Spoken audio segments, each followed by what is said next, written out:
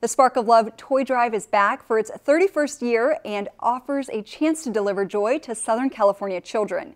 Here's El Segundo firefighter paramedic Khalid Abdul Shafi with more details. Spark of Love is a charity that the fire department supports. People can drop off new unwrapped toys, sports equipment, and these are all going to go for kids in the local area. So we have other local businesses that have boxes, and they're also collecting toys as well. So we can drop it off at any local participating business. So last year we collected around 4,000 toys. Hopefully this year we can beat that. Drop off your donation anytime at either fire station through December 14th from 8 a.m. to 4 p.m.